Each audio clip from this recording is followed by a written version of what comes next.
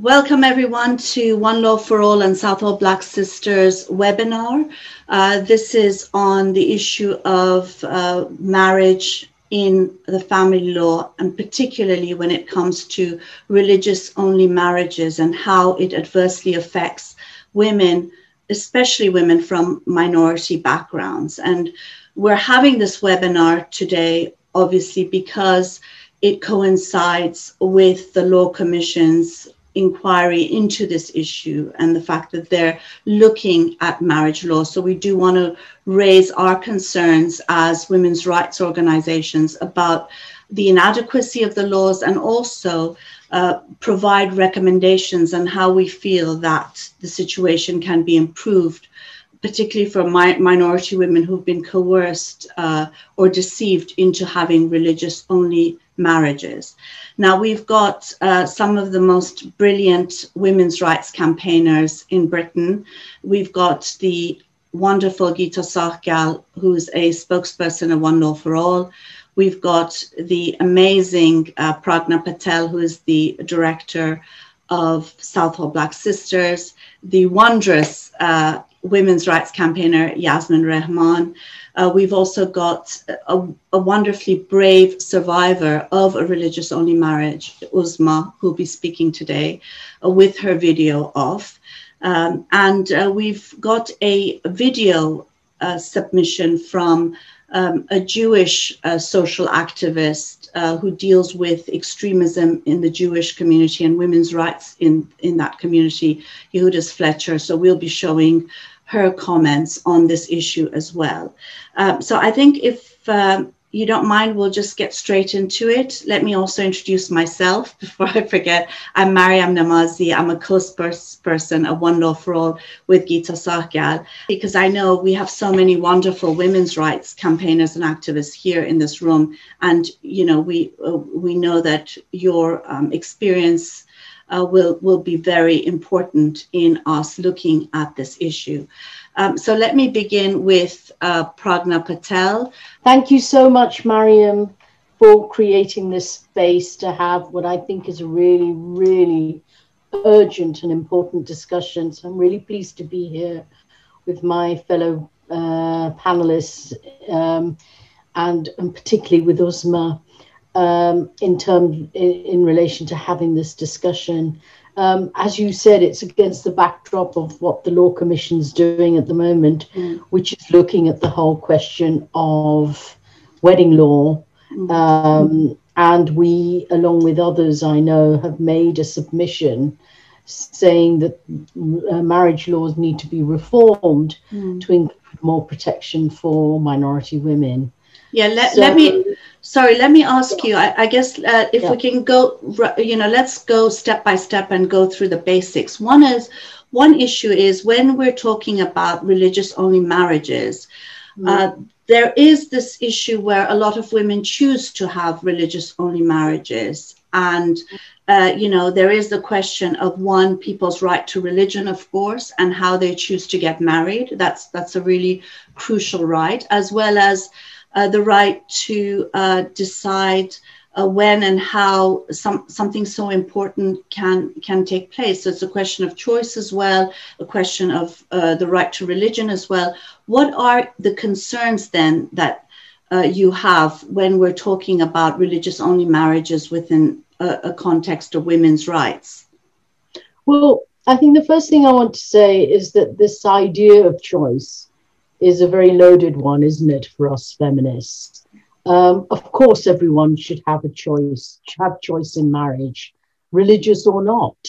And in fact, as feminists, that's exactly what we've been struggling for all these years, for the right for women to have choice in marriage, in who they marry, how they marry, when they get married.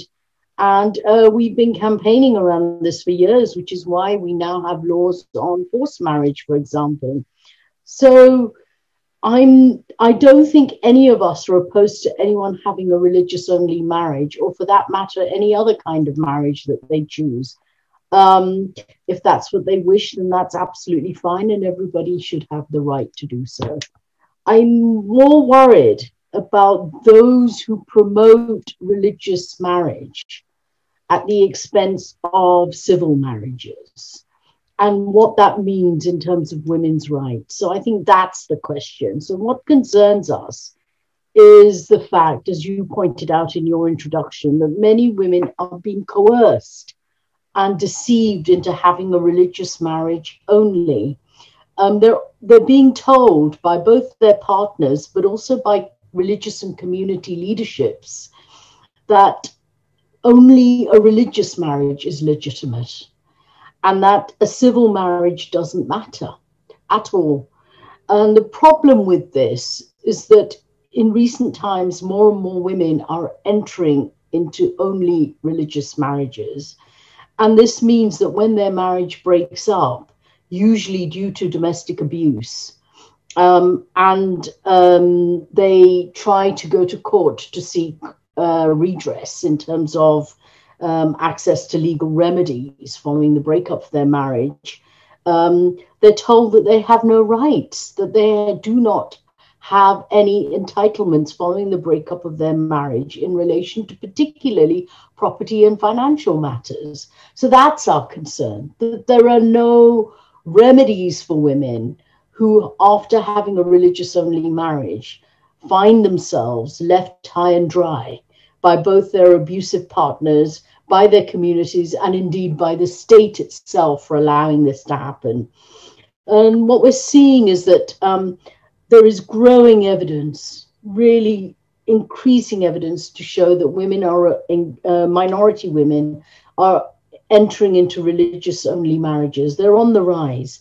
And that is not an accident. It's also coinciding with the rise of and spread of religious fundamentalism and conservative politics in minority communities in the UK.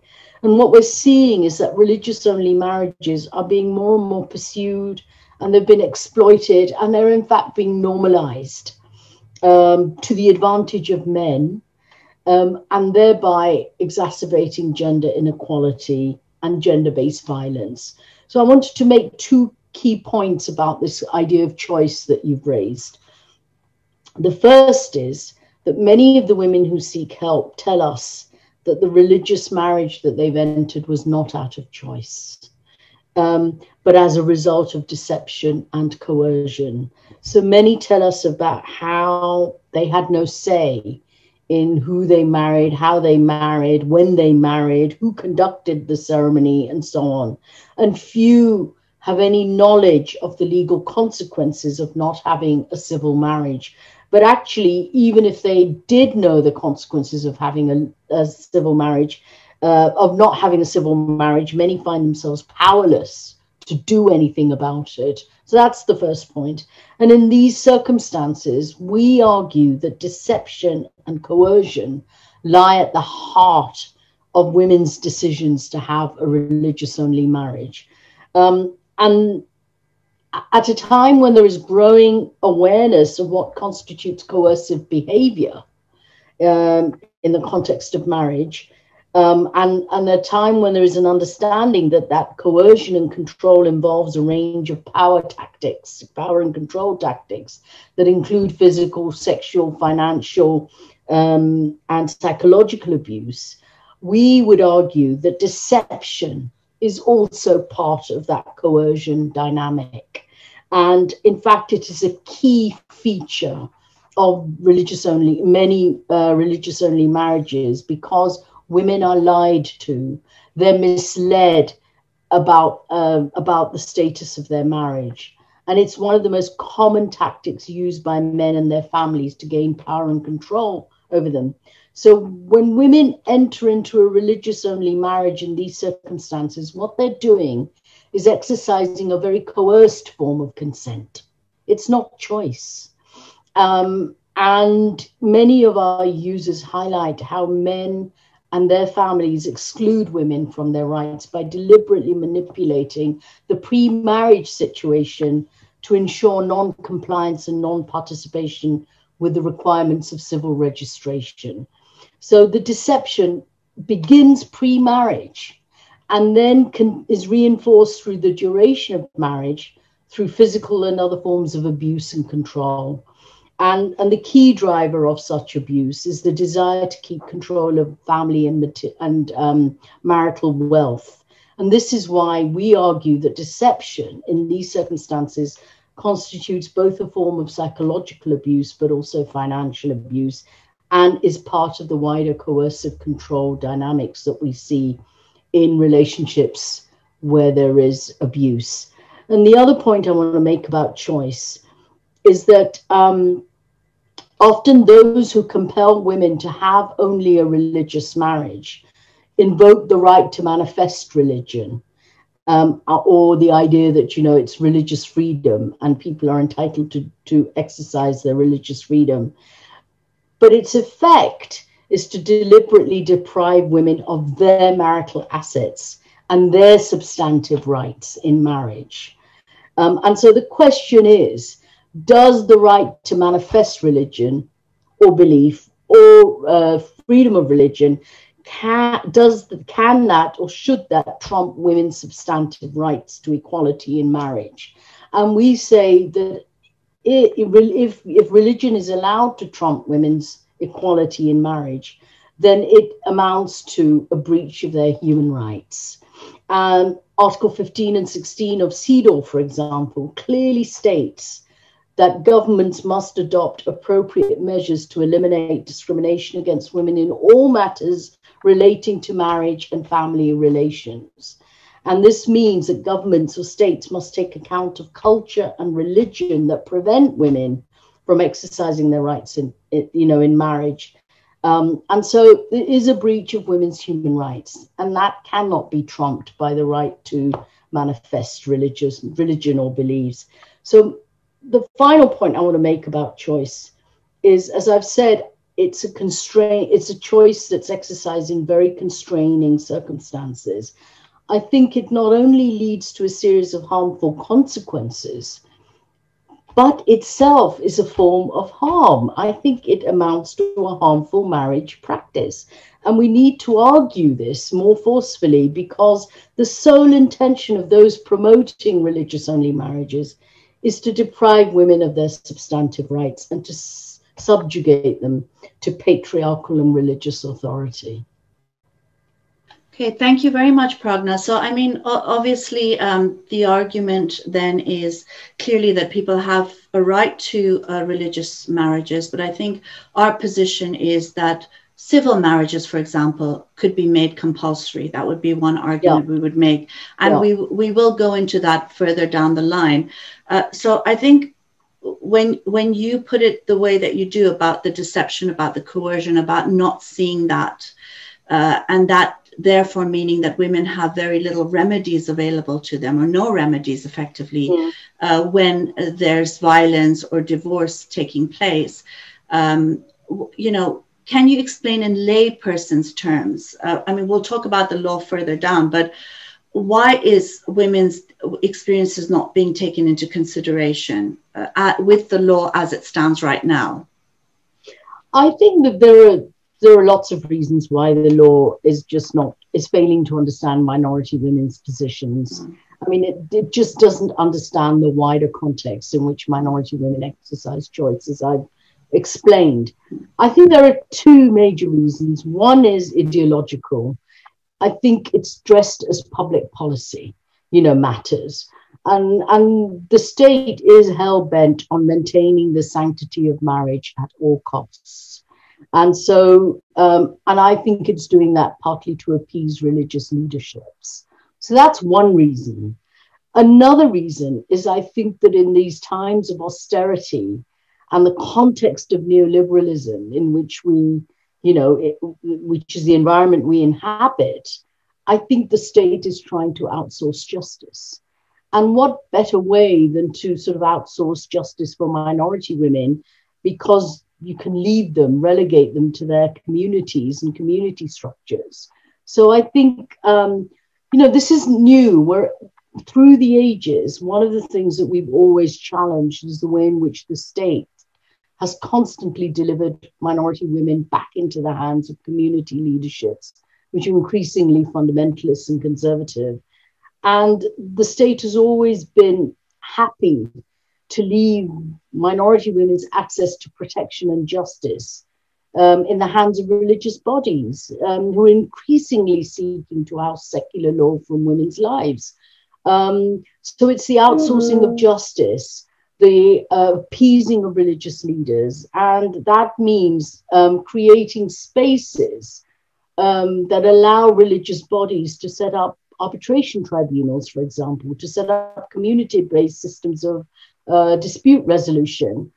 And again, we've done a lot of work, and there is, considerable evidence out there which shows that these dispute mechanisms, which are inevitably based on very conservative interpretations of religion, actually minimize or deny women's experiences of abuse and deprive women of their rights in relation to children, in relation to family, property matters, marital assets, in relation to divorce.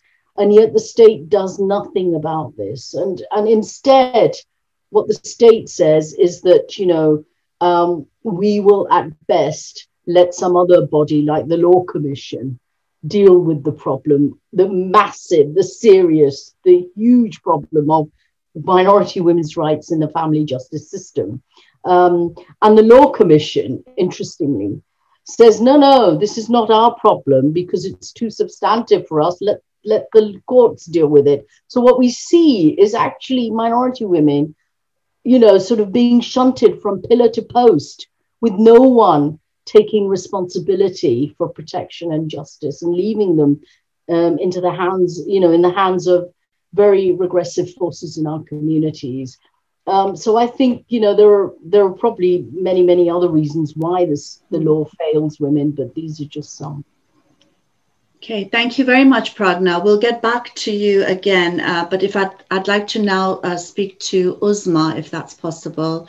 Uzraa is a survivor of a religious-only marriage, and it would be great to hear from you now, if possible, Uzraa. I think you'd need to unmute your microphone. Yes, good evening, everyone. Perfect. Hello, Uzraa. Thank you so much for joining us. Can I ask you, obviously you've heard things Pragna has said, and it would be great to hear your viewpoint on that. But I want to also start by asking you about your own experience and how it relates to what Pragna is saying. You yourself had a religious-only marriage in a mosque in 2009. And I guess I'd like to ask, what happened that you had a religious-only marriage? Why didn't you register your marriage? If you can explain some of that for us as well, so things are more clear as well on how what takes place when women go through religious-only marriages, if there's deception or coercion involved.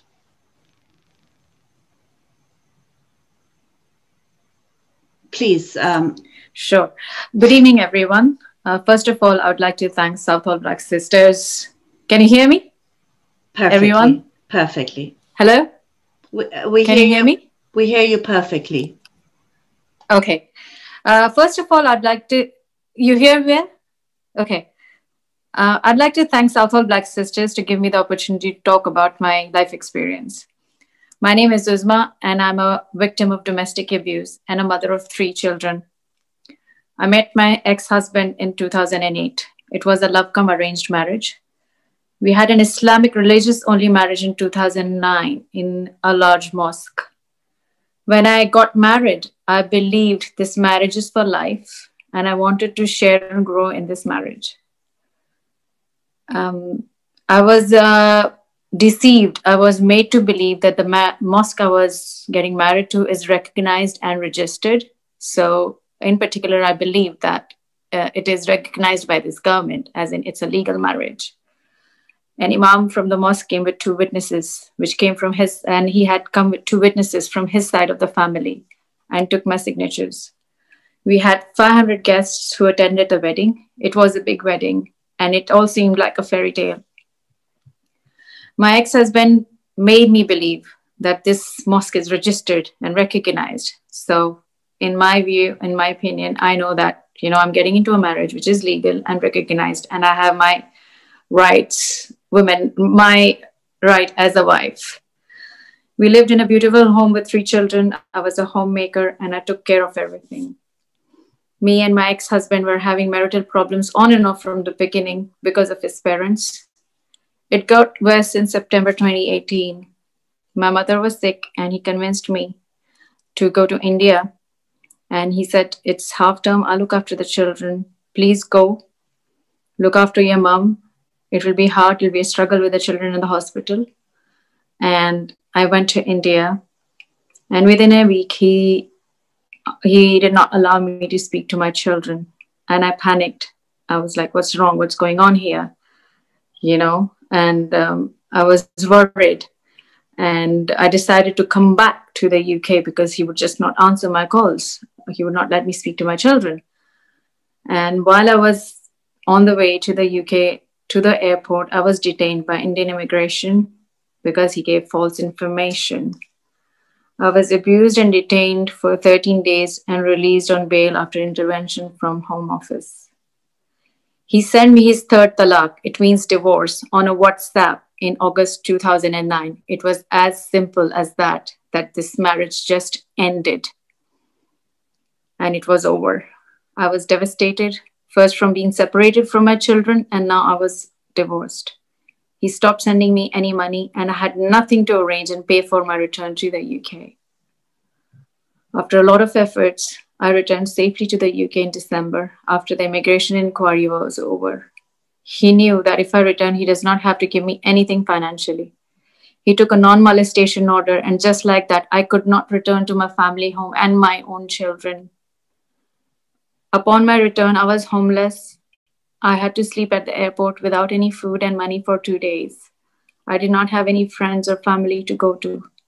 My brother arranged for me to sleep at his friend's couch until I managed to get a placement in the refuge through the council in December. I contacted the mosque and found out that the mosque is not recognized or registered, and my marriage is not legal in the eyes of this government. Because this marriage was not registered, that means I was cohabiting, and I have no financial remedy from the wealth that was acquired by me and my ex-husband while I was married to him. I looked after the home, children, his parents, and made his house a home, and I had no right to live in that home anymore. I was betrayed and I felt helpless. I was depressed, I was sad, I was anxious.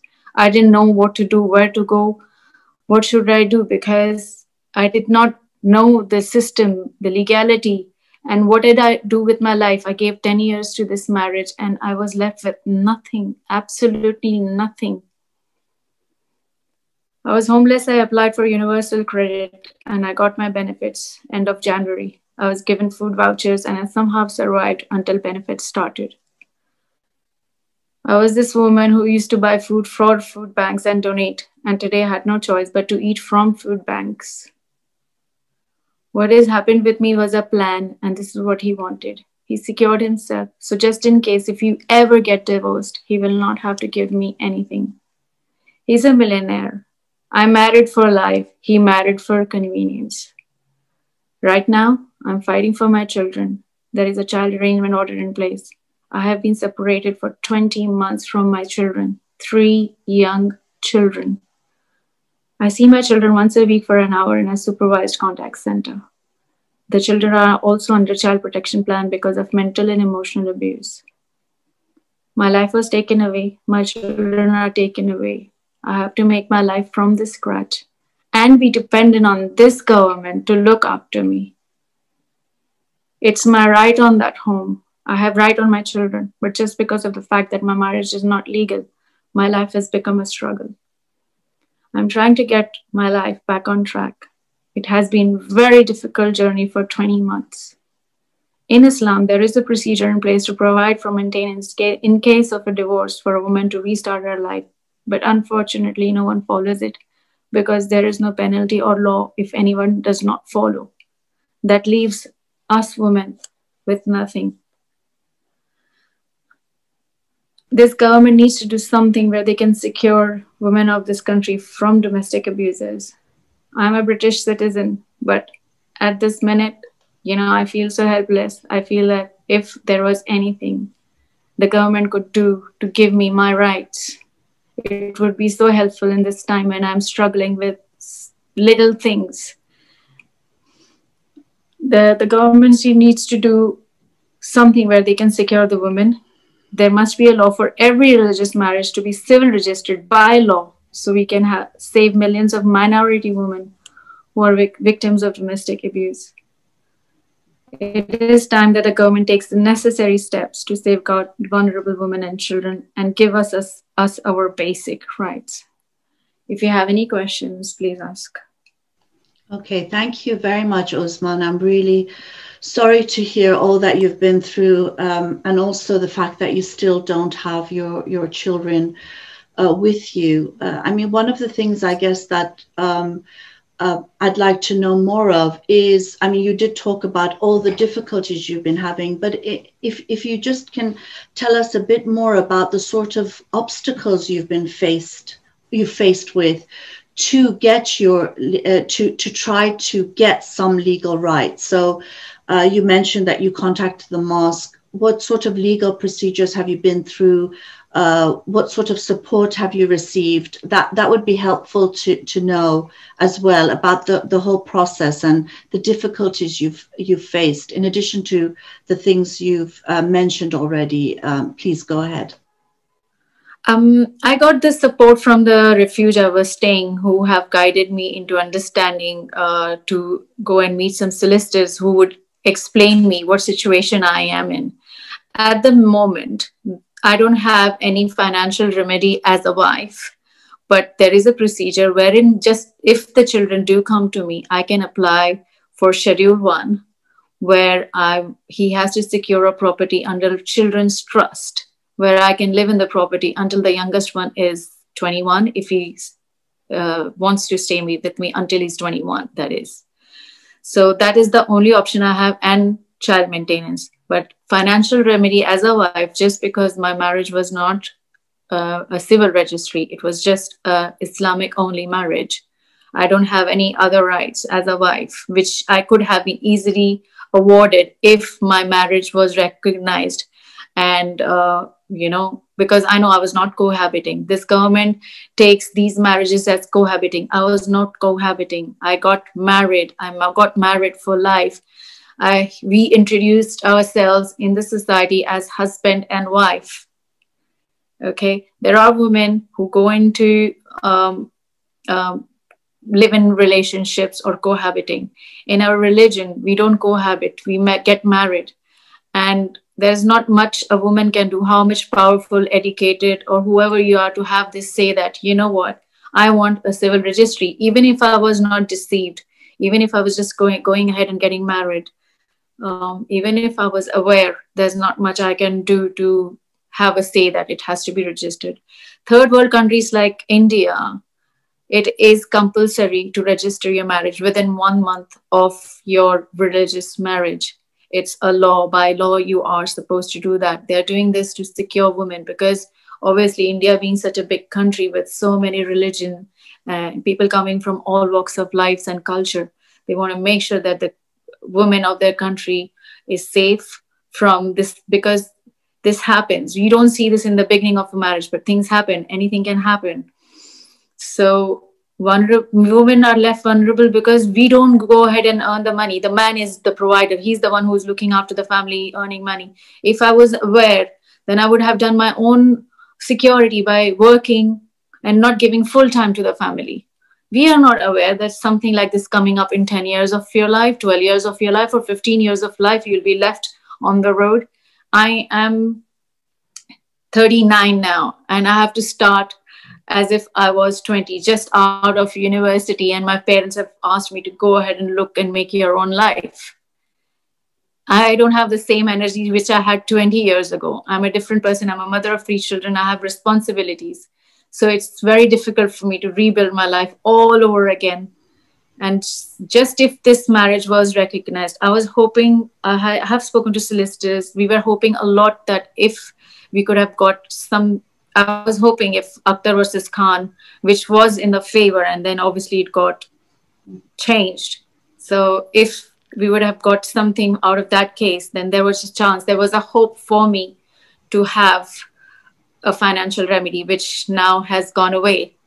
So it's not that I have not done my research. I have spoken to solicitors and do whatever best I can to get the best, not for myself, also for my children if they come and be with me, which is also in the process. If they do come to me, life will be a struggle now. Thank you very much, Uzmaa, for sharing that with us. I think it just puts everything into perspective and really makes it very clear how unjust the law is as it stands now, especially in situations where there's coercion and deception. We will come back to you again, and I'm sure our guests have lots of questions for you as well.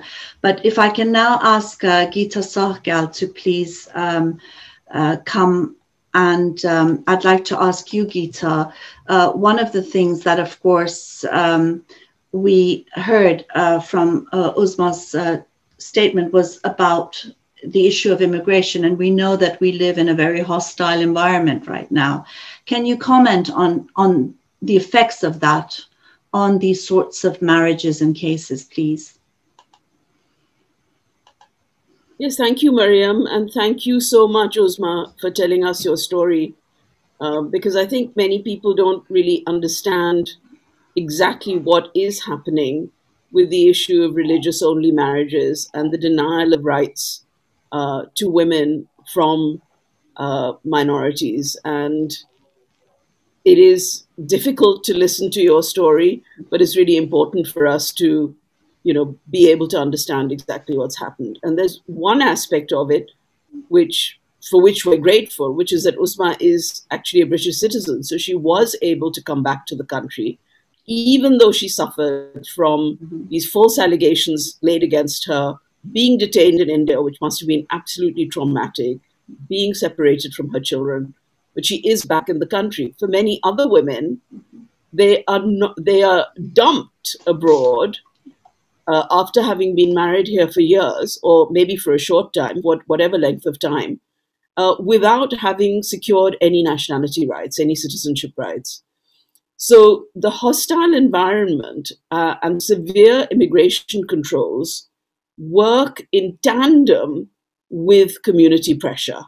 And men use the fact that there's a hostile environment, just as Uzmaa described, to deprive women of their rights, and then use that in order to harass them and set law against them, or just to persuade them to go abroad and then leave them abroad. And in many cases, they can't even come back. But when they do come back, as Uzmaa's done, they have a huge fight still ahead of them to secure any rights. So the two things are working in tandem. And what the state is concerned about is what they call sham marriages.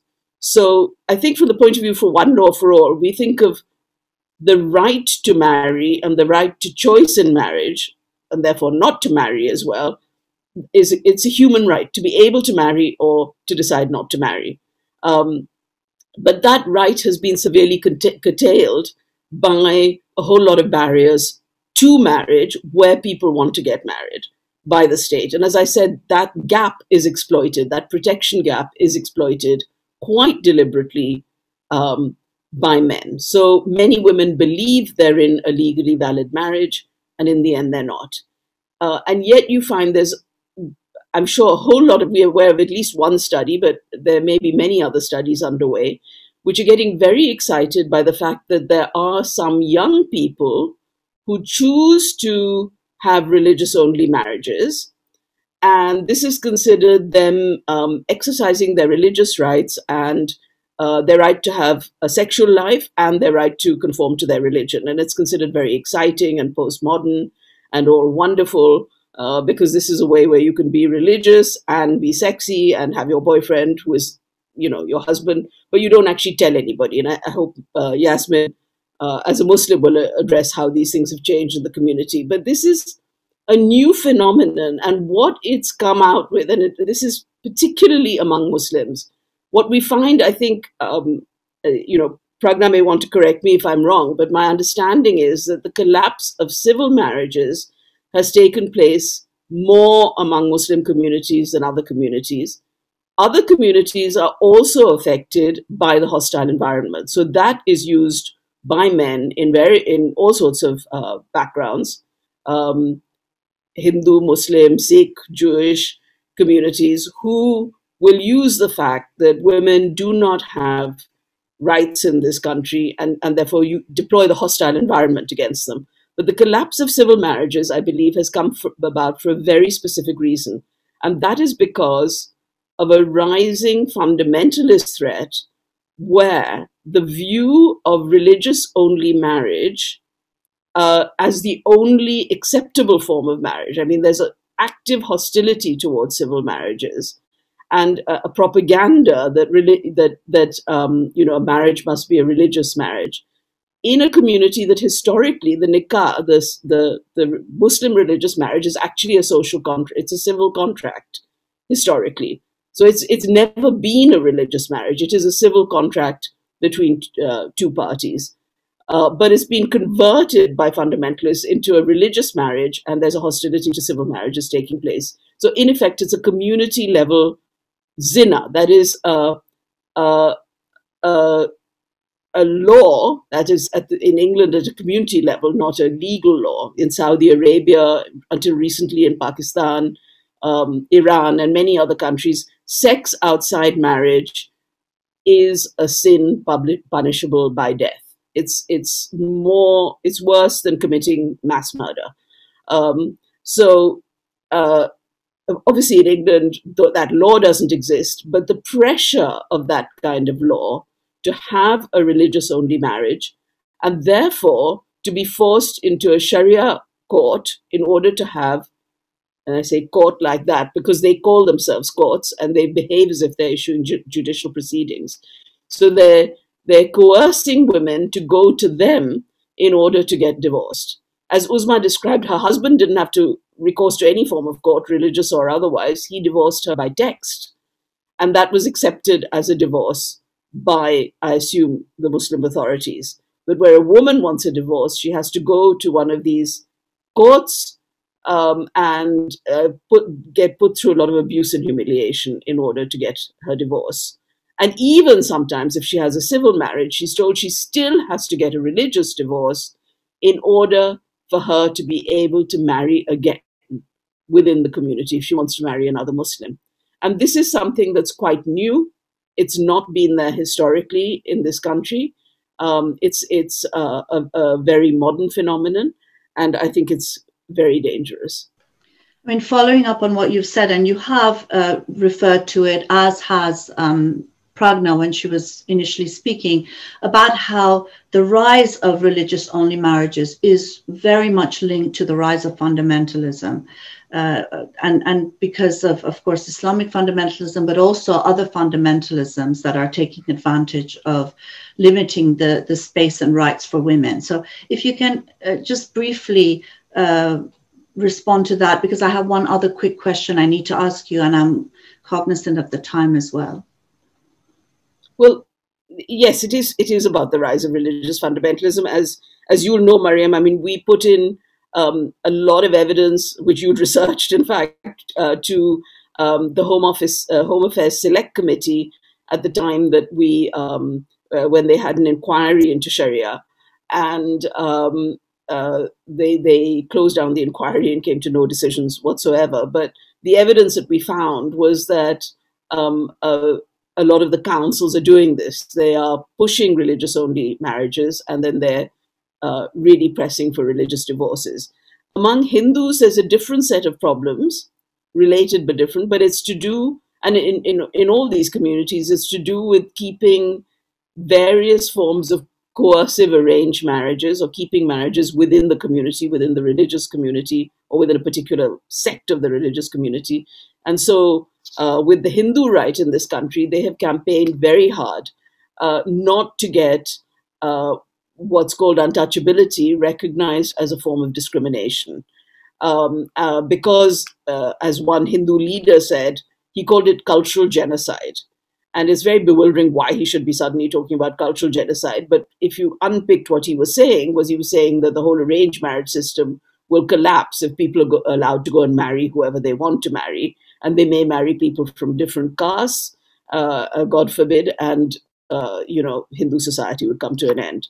And the British government has actually accepted this view and has, not put into law one of the oldest forms of discrimination in the world, has not refused to recognize it and said, you can fight this issue on a case-by-case basis, but that means fighting it in the employment tribunals for, in public, in terms of what happens in employment. But there's no remedy for people who, might be discriminated against, or very little understanding of the kind of pressures within the community on these issues.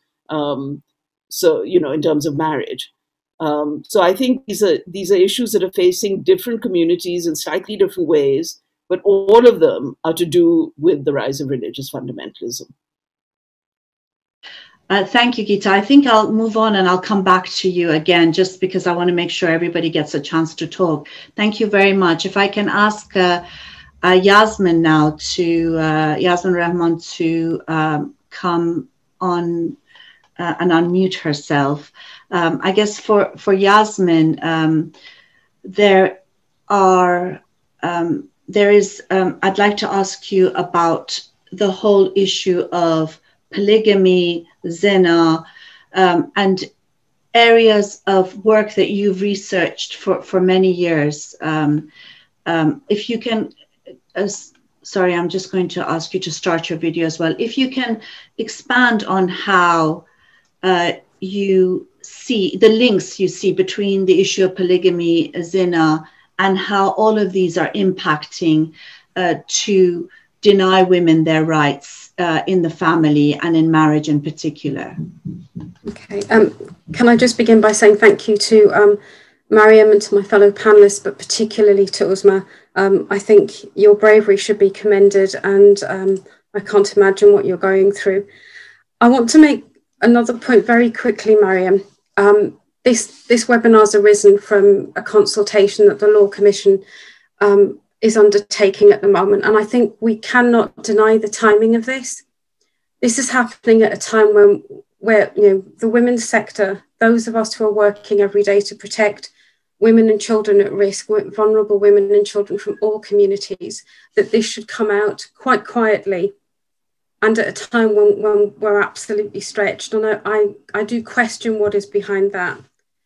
The other point I wanted to make very quickly is, by making all marriages civil marriages, first of all, with a religious marriage following afterwards, not within a month, I would actually change it from what the situation is in Pakistan and India, but actually would like to see the civil marriage take place first, followed by the religious marriage, does not undermine anyone's right to have a religious marriage. As a Muslim woman, the nikah is an important thing to me.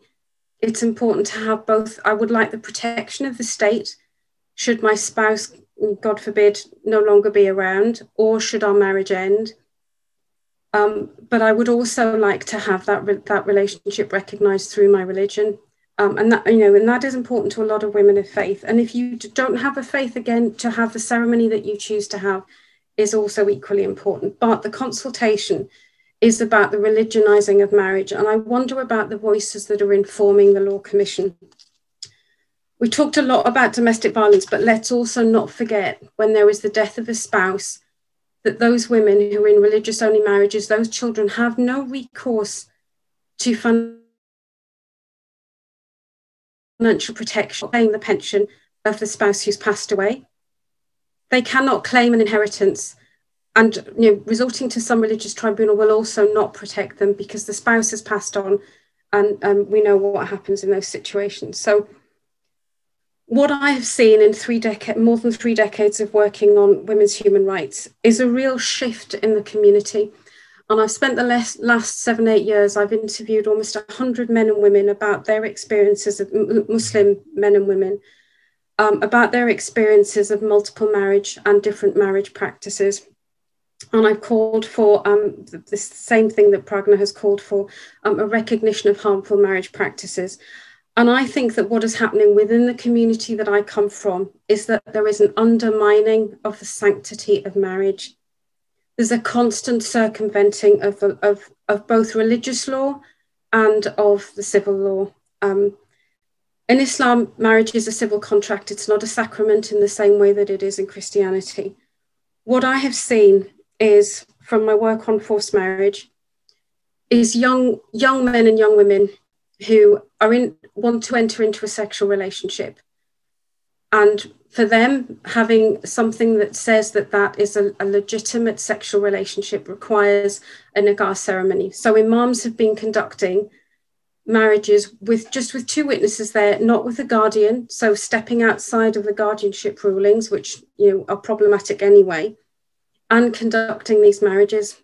These marriages happen in secret. The relationship breaks down after a period of time. Young man goes off on his merry way. The young girl is left. She has never told anyone in her family that she has undergone this nikah, and then her marriage is arranged with someone else. So she finds herself trapped within two nikahs because she's still married to the first one who hasn't divorced her. And then she ends up with a nikah with the second one. Neither of those relationships are civil marriages. And I've dealt with a number of women in that situation, including some women who are then being blackmailed by the first husband, if you like, or his associates, and living under constant fear. And the stress that caused and the mental health impact is immeasurable. So I think we need to be looking at what happens in those contexts.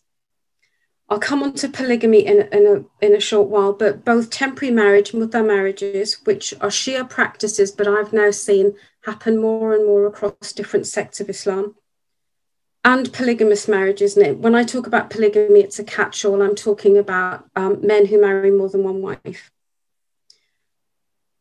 It's the same, I think, as the case that I described around forced marriage, these quasi-marriages through which couples seek to legitimize their sexual unions religiously, whilst at the same time simultaneously avoiding the full burden of a marriage, be that social, be that financial, be that legal, and sometimes familial, that comes with having a recognized civilly registered marriage. So if the marriage dissolves, they don't, as we've already heard from Uzraa, they escape all of their responsibilities. I've spoken to elders within our community and asked about religious-only marriages, and they say, we do not, under English law, the wife has a right to property, and this is a way of protecting not just the husband's property, but also his family's property. But I'm also hearing the families of young women saying exactly the same.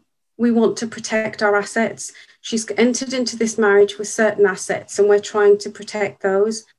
And by doing so, they're undermining the protection of their daughter and any grandchildren that arise from that marriage.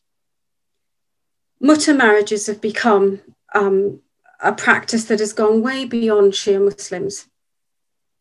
And it's a way of having a religiously sanctioned sexual relationship. And for me, that undermines completely not just the sanctity of marriage, but what is the understanding of marriage? Are you making a commitment for a lifelong relationship from which children may or may not ensue?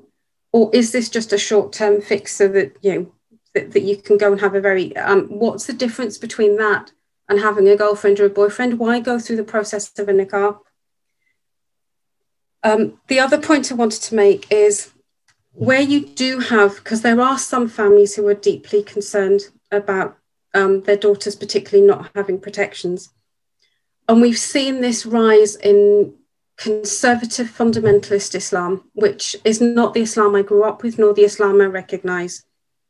But these demands for public manifestations of piety in the way that we dress, in the way that we speak, in the way that we conduct our lives, including our marriages. So when the families of young women are arranging their daughters' marriages, and they say, we would like to have the civil marriage first, the response is often, don't worry about it, Allah will take care of it, we'll do this, you have our word, we will have the civil marriage.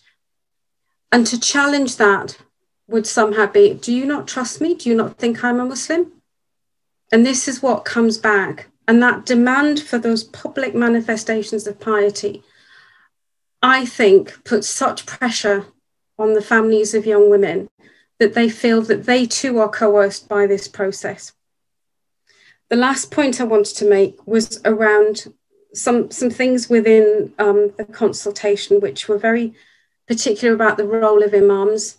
The British state has elevated imams to a status that they would never have had in our countries of origin. So my parents hail from the Indian subcontinent across various borders. The imam was someone you went to check about prayer times, to check about when fasting is happening or the sighting of the moon, or about religious practice. But the imam now has become, there is almost the state trying to create a hierarchy in Islam that is similar to that within Judaism and within Christianity. Islam has never had that. It's had a much more free-flowing religious structure.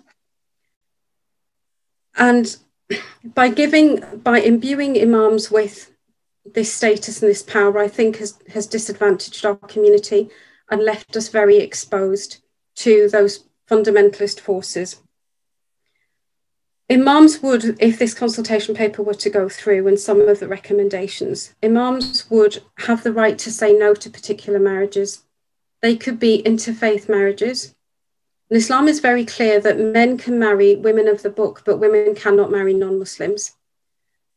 Imams could refuse to conduct marriages between Shias and Sunnis, or Sunnis and Wahhabis.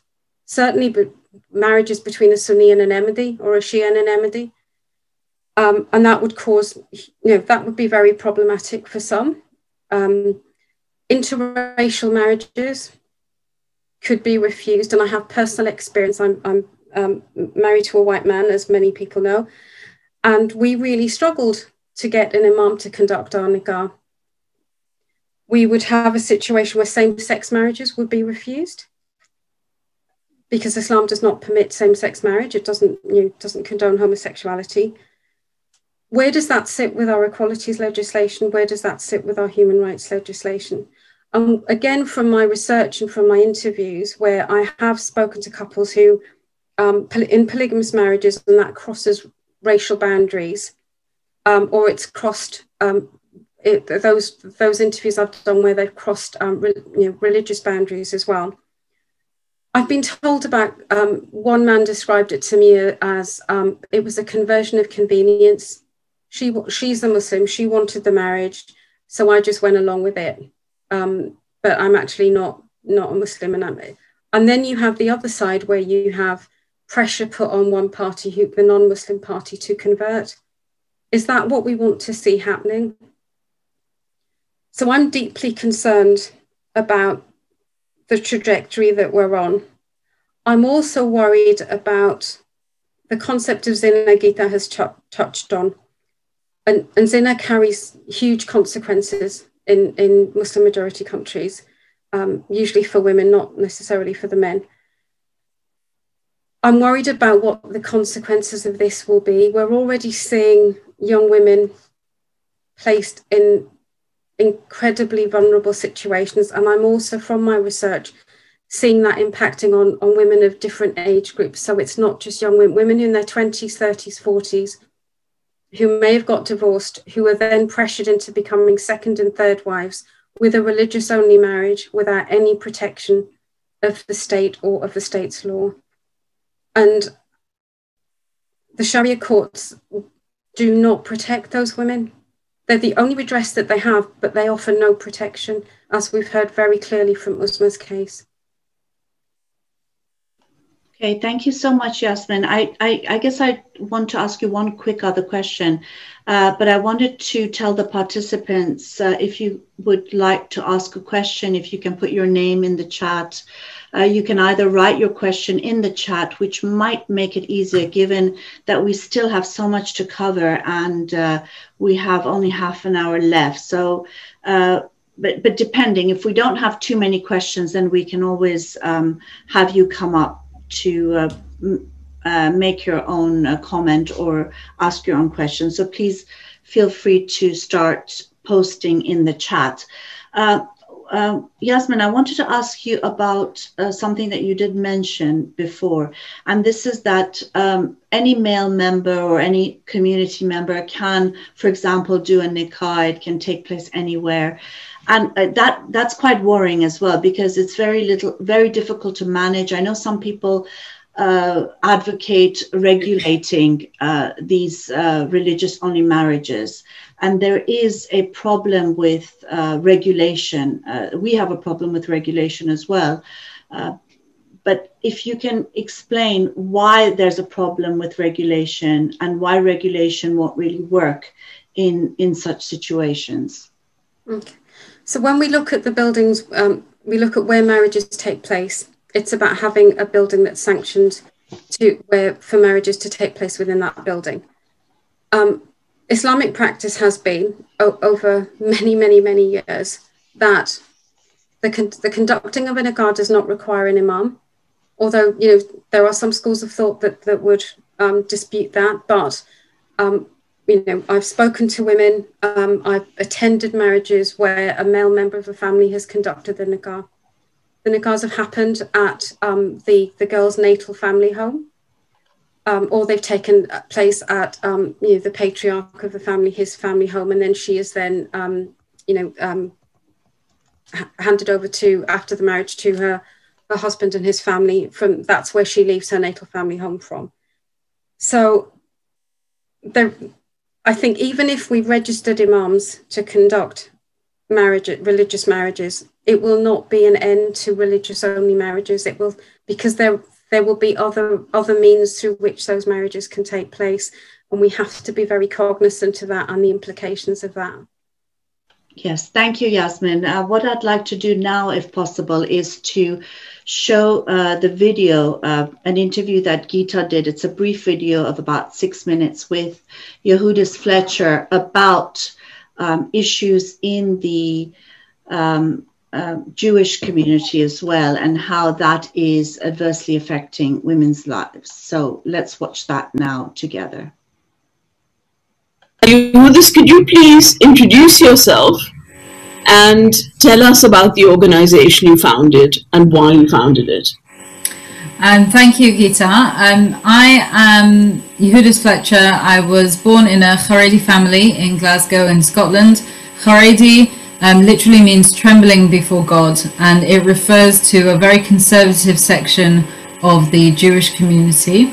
At the moment, really small in numbers, but with such a high birth rate that by in the next 30 years or so, the Haredi community will actually dominate the Jewish community in the United Kingdom demographically.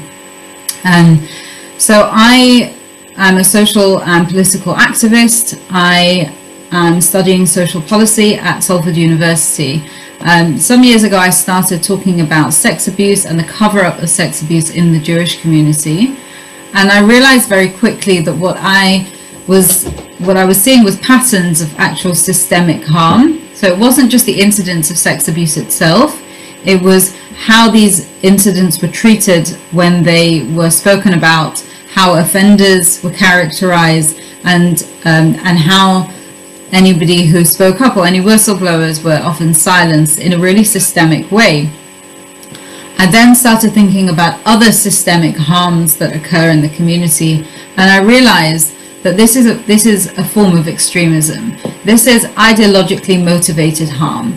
These are harms that people do to people that they otherwise love. These are things that people do because they think it's what God wants of them. They're not evil people who want to go out and hurt their friends and family and community. These are people who want to do right by God, and the harms that they perpetrate are ideologically inspired, and that's why we call it extremism.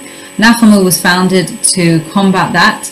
Nachamu literally means be comforted, because Nachamu is not about attacking my community. It's not about burning it down or asking for it to be disestablished. Nachamu is about an ingathering of the people. It's about huddling together and rumbling together, as Brene Brown calls it, and saying, let's do this together. It hurts, it's hard, and we can do hard.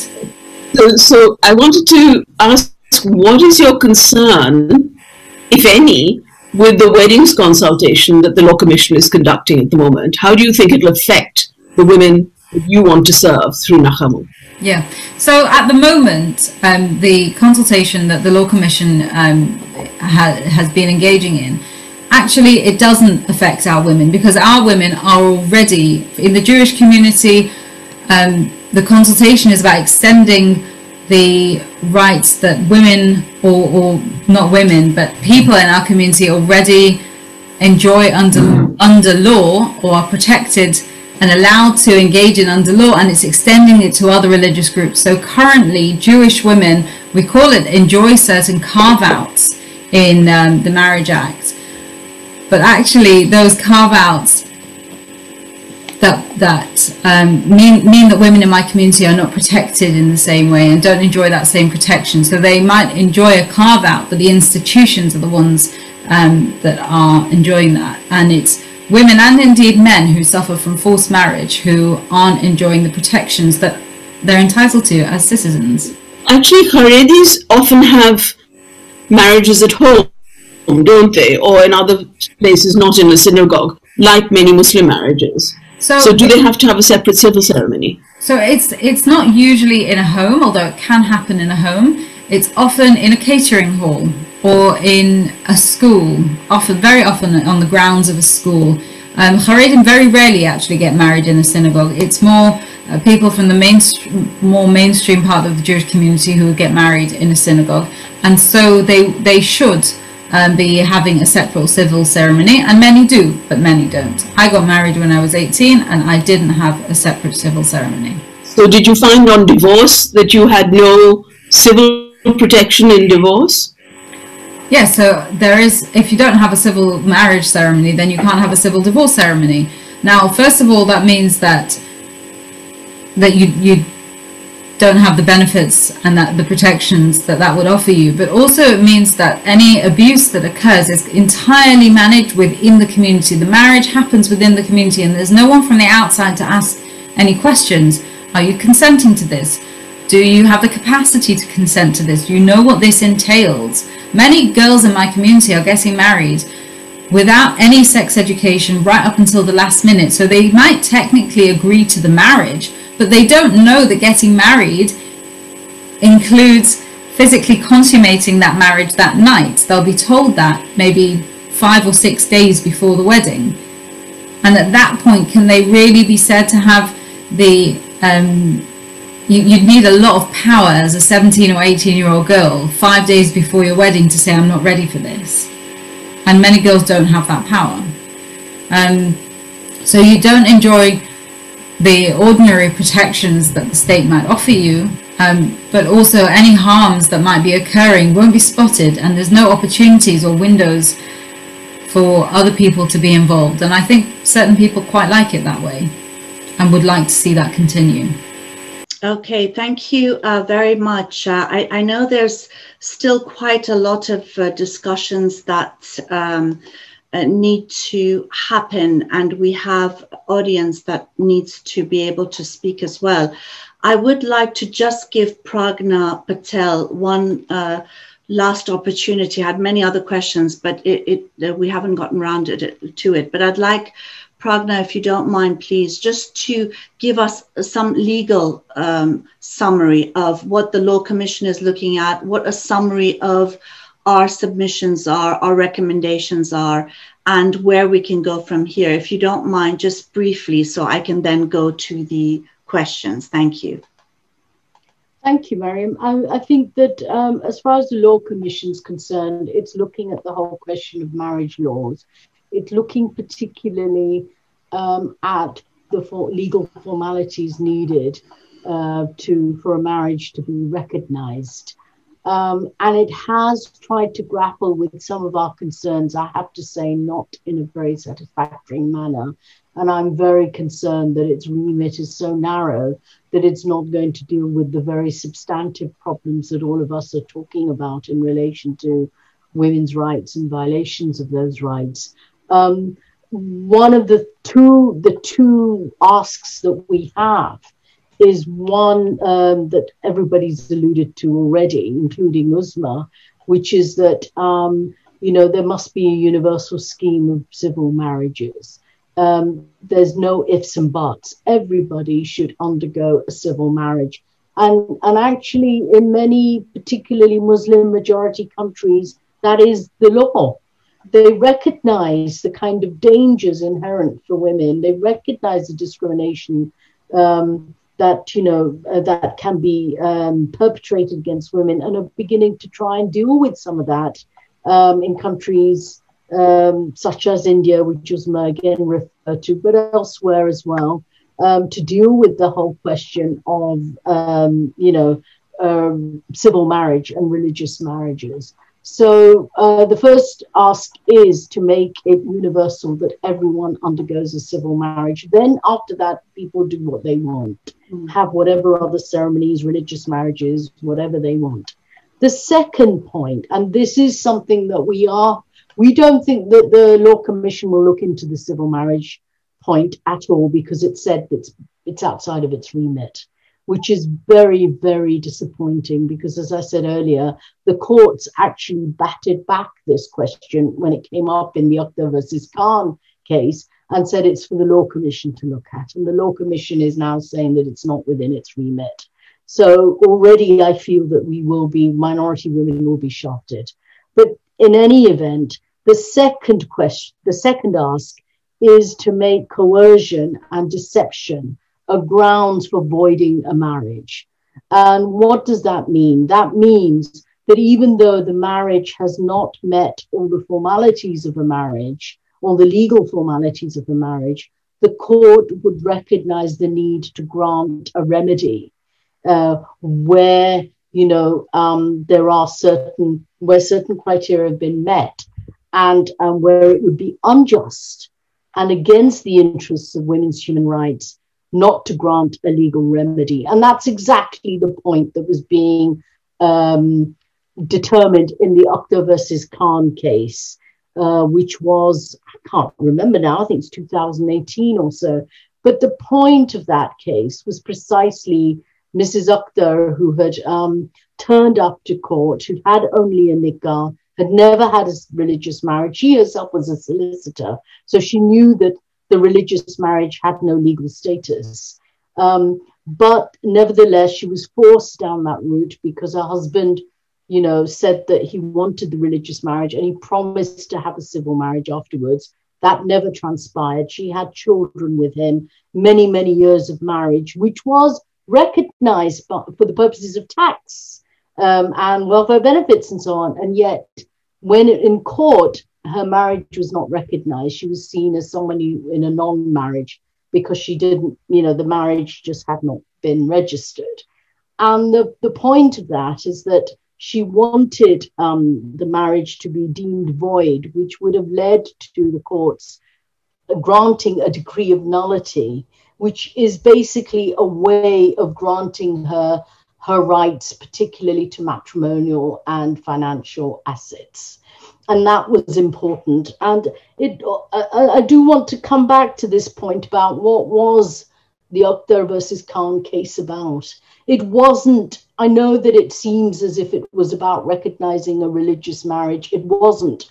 And in fact, the court itself, the Court of Appeal, did not recognize the religious marriage of Mrs. Akhtar, and we say that's right.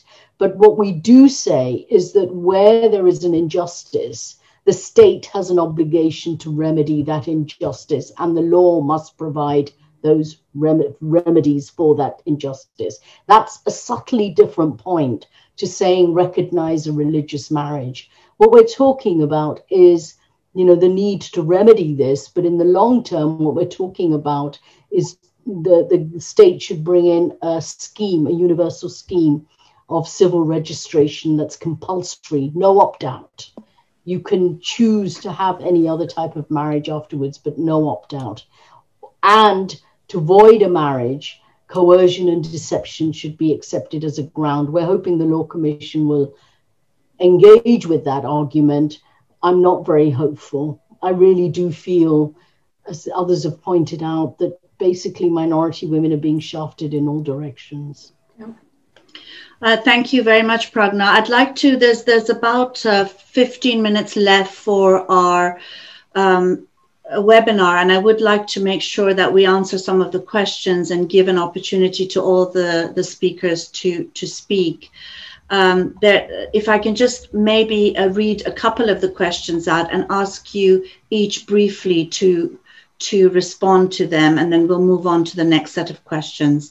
One of the things that was said was by Aisha, who said that the UK doesn't accept, does accept nikahs from different countries, but not when it's taken place within Britain by a British citizen, which seems very unfair. That's one question. The other is from Rahila Gupta, who asks whether, as secular feminists, there is any ideological, philosophical reasons to oppose religious marriages. But even though she says she understands the importance of recognizing them, but as her question is whether there are any reasons left to oppose religious marriages. Lots of people are thanking Uzraa in particular for sharing her wonderful, speaking so wonderfully and sharing her devastating story, but also, you know, giving us you know, us seeing how strong she is, how brave she is. A lot of people are mentioning that. Some are mentioning the fact that Heather Harvey's mentioned the fact that the consultation's closed, and how can people still respond if they want to. Can I ask the speakers if they'd like to address any of these, and then we'll go back to further questions and comments. Please, Gita, would you like to go ahead? Actually, I'd like to back up a bit and explain some of the things that may be causing a little bit of confusion, because we put so many quite complex things together in quite a short time. So the Law Commission is doing a consultation on weddings, which is what set us off on having the seminar. And I think it should be the first of many, because we really need to talk to people who are practitioners as well as people who are experiencing these issues, and, you know, come to some kind of understanding, because people are asking for practical help and so on as well. And we can't do all of that tonight. But the Law Commission is having this weddings consultation for the admirable purpose, in abstract, of rationalizing British weddings law.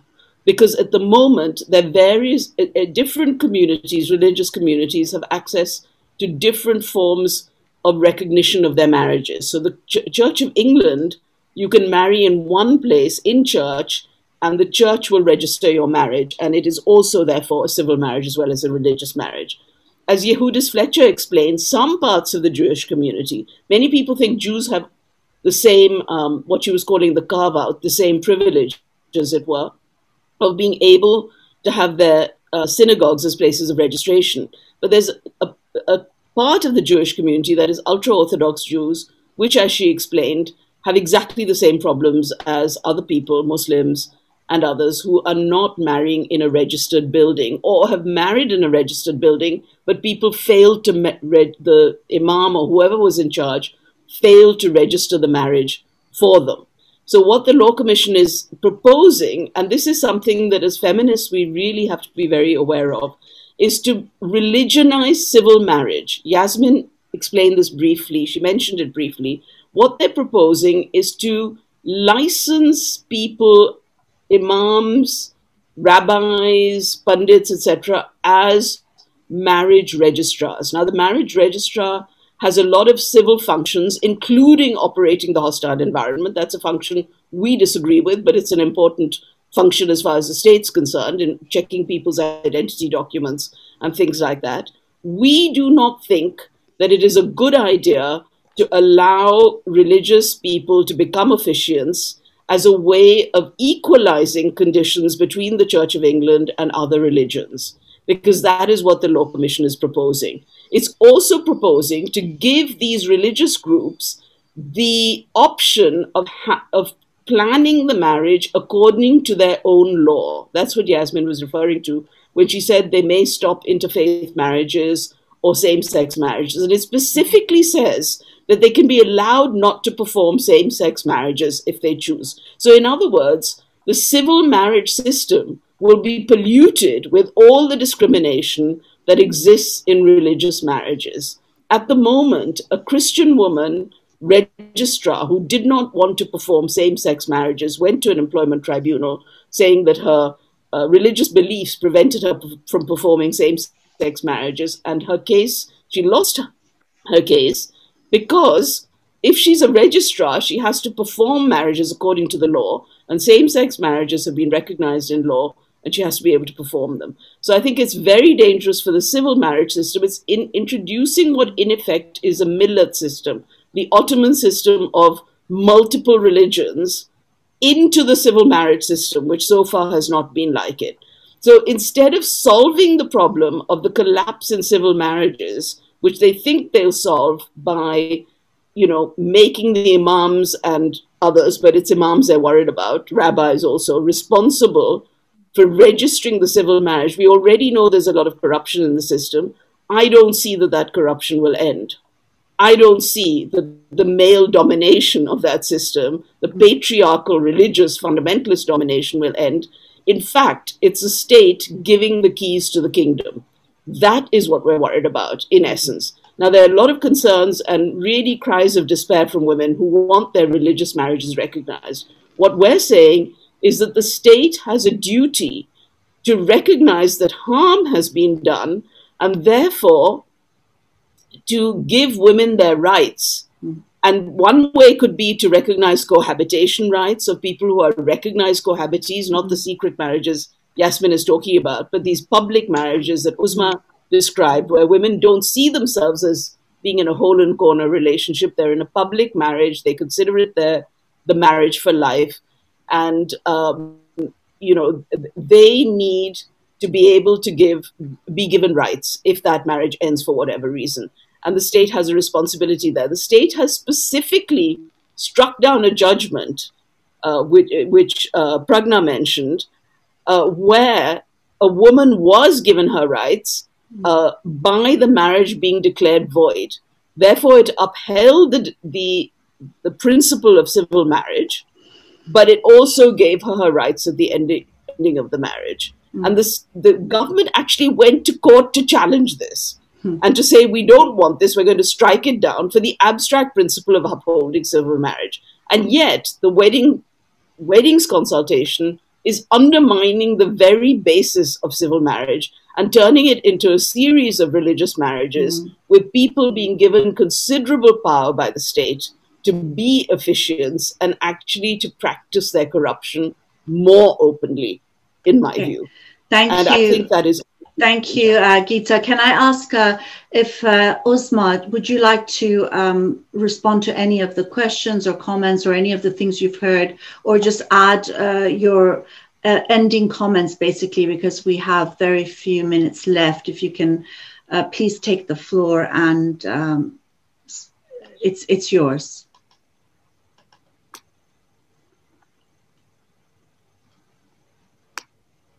Yes, thank everyone for listening to me. This might seem just like a story, but this is my life. Here I'm talking about not just my life, I'm talking about 3 other children's life. Who is at stake? My children are under child protection. Okay, they have been mentally abused and they have not been going to school properly, and obviously is unable to parent their children. I am in this situation only because of the fact that if at all there was any sort of a penalty for this man for doing what he's done to me, I would not be in this situation. My children would not be in this situation. I wish I was in India. You know, I honestly think that if I was in that country, third world country, I would have got some justice from the government, from the courts, from some organization who would have made this man. There are very small women's group who have their own way of dealing with such things. You know, there will be leaders or MPs who would just sit around, men in powerful positions who would sit around and make a decision for a woman like me. If I have to go around and talk to some ministers and say that this is my story, I need help, they would in some way put it down, bring him, call him, and tell him that, look, this is the situation. This needs to be done. I might not get 50%, but I would get something from this man to start my life. Now I am dependent on the government. If the government understands what it is doing, there are 6 professionals in my children's life right now.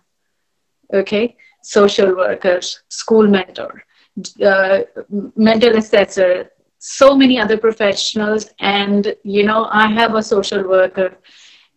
The government is okay to pay for my benefits, they are paying for my rent, they're paying for my support, everything. But the government does not recognize the fact that he's the one who's responsible for me to be in this situation.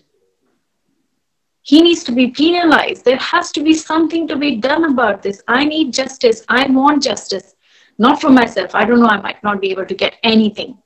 But yes, if I can contribute in any other way for my future generation, maybe my granddaughters, who would be girls, and I want to secure their future.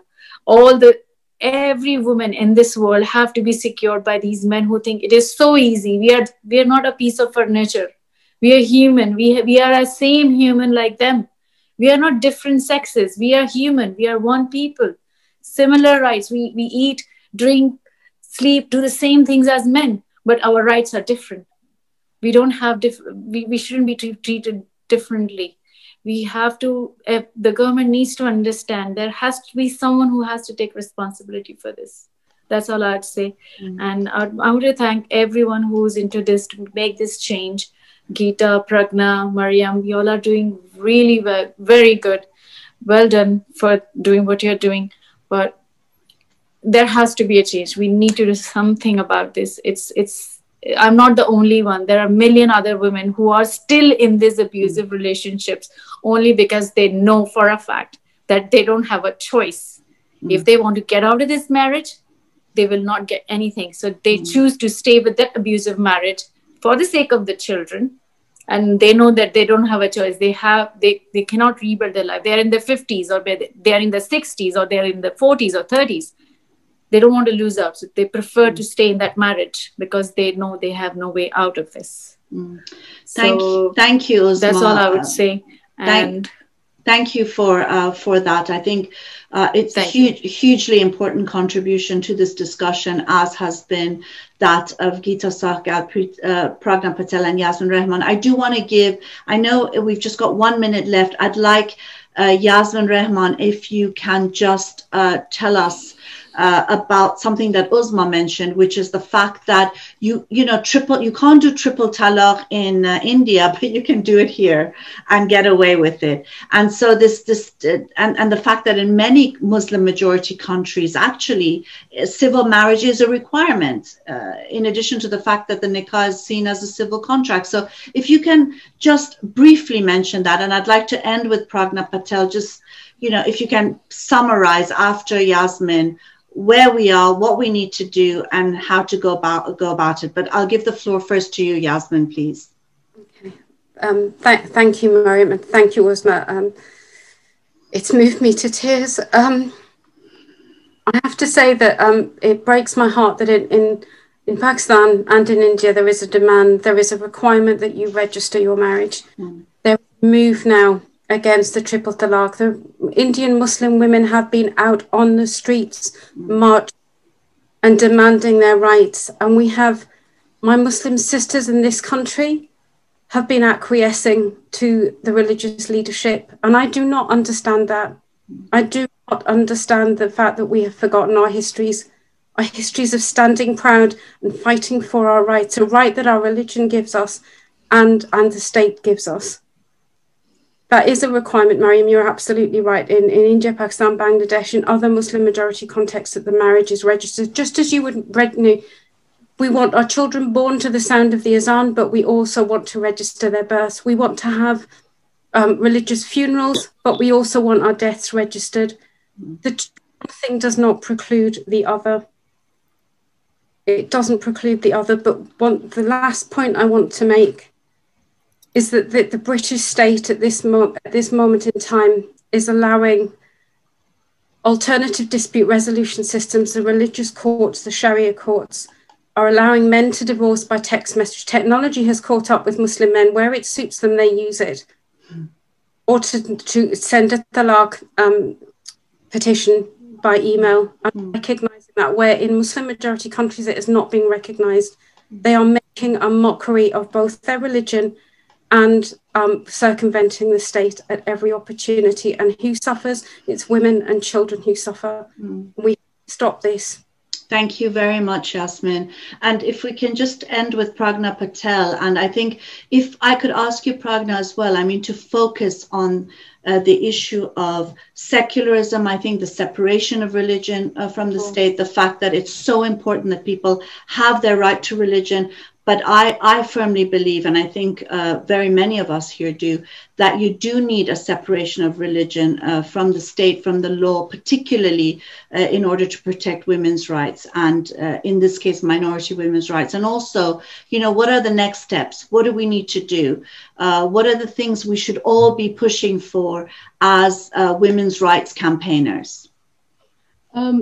Yeah, okay. So very, very briefly, I think that some of the key takeaways from this, particularly Uzraa highlighted all the takeaways, because she talked about, you know, how women's lives are not single issues. She talked about how the intersection of hostile environment with conservative religious leaderships, with domestic violence, with state indifference, you know, and the ways in which religious-only marriage leads to deprivation of not just marital rights and properties, but pension rights, welfare benefits, and so on and so forth. And I think that was a really, really important point, that we're talking about women, minority women's rights, not in the abstract. The reality of minority women's rights, the consequences, the harmful, serious consequences that flow from these deprivation of these rights, you know, and the ways in which minority women have over decades struggled to get out of the private sphere, are being pushed back into the private sphere because of the collusion between religious leaderships and the state. So, you know, that's a real serious matter, and it touches on issues of women's rights in the family, but beyond that, women's right to education, women's right to the work, you know, to participation in the workplace, women's rights as civic actors, and so on. The other thing was something that both Gita and Yasmin and Yehudis also touched on, which is the religionization of our communities, the way in which this is yet the latest ways in which that religionization is taking place, and it's really, really scary.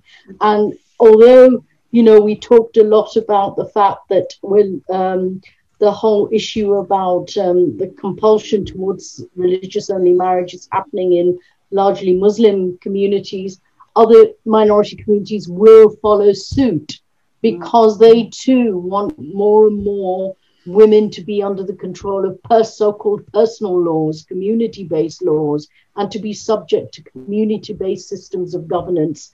So, you know, this is not just a question for Muslim women, it's actually a question for all minority women, but beyond that, for all women and all feminists. And of course, that does lead us to make the demand clearly for a separation between church and state, between religion and law.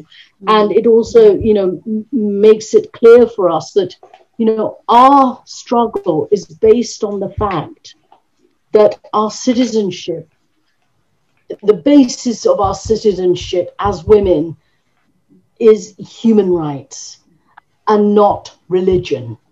That is, I think, at the heart of what we're all saying here, that, you know, this is ultimately about how women assert their rights and what is the basis of those rights. And so far, the state and religious leaderships want it to be religion, and we want it to be civil and human rights. And in terms of, you know, what next, I think that the first thing is that the Law Commission is going to fail us. I think the Law Commission is not going to grapple with half of these issues, if any, and they'll throw piecemeal things at us at best, and at worst do exactly what people are predicting, which is give more power to religious leaderships to control marriage and sexuality in every aspect of women's lives. So I think that we've got some major campaign ahead in terms of both scrutinizing and monitoring what the Law Commission does, and obviously dealing with that when they finally report. But more widely, we have to carry on making the demand for a civil registration scheme for all marriages, and we have to carry on making demands for women to be able to, minority women to be able to assert their rights in all directions. And we have to kind of take on that kind of multiple simultaneous struggle against, you know, oppressive community systems of governance and oppressive state systems of governance, including the hostile environment at the same time. So, you know, our work is really cut out. And what we really need above everything else is allies. We need the rest of the women's movement behind us, you know, women's groups behind us, women's organizations behind us. We are standing up, all of us, some women from minority communities, standing up. What we want are people to support us, not to speak for us. So people should not feel scared. People should not feel scared of being labeled Islamophobic or racist in supporting our demands. Because if we don't get that support, then we're failing women like Uzraa. And, you know, and that is on our hands, and history won't look kindly on us. So I think it's incumbent on everyone to understand that these are feminist issues, and secularism is a feminist issue, but these are issues for all of us.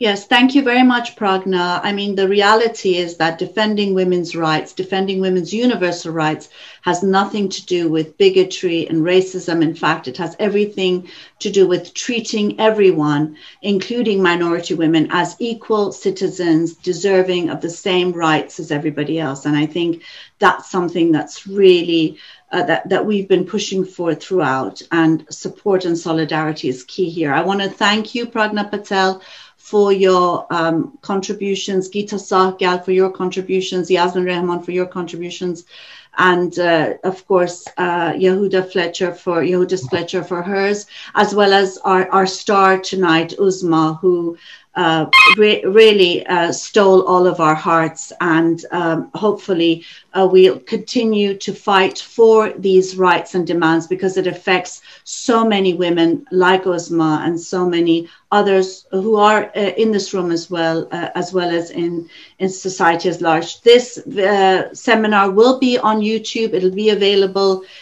So hopefully you can access it again there, and also share it with those who weren't able to come. Thank you so much to our wonderful audience. I'm sorry we didn't give enough time for questions and answers, but this is such a complex issue, and we did try to address various aspects of it. Hopefully we can do more of these. Thank you again. Stay safe and take care, and see you on the front lines.